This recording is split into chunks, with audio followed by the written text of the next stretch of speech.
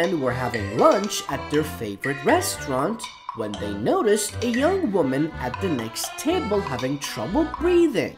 One of the men got up, walked over to her table, took her face in his hands, and said, "Can you swallow?" She shook her head, "No." "Can you breathe?"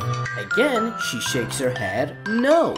The man grabs her around the waist with one of his hands, turns her over, pulls up her skirt, pulls down her panties, and licks her ass.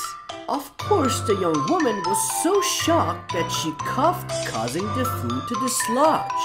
The man pulls up her panties, pulls down her skirt, turns her right side up, and returns to his seat. His companion is sitting there stunned. "I have never seen anything like that in my whole life," he says to his friend.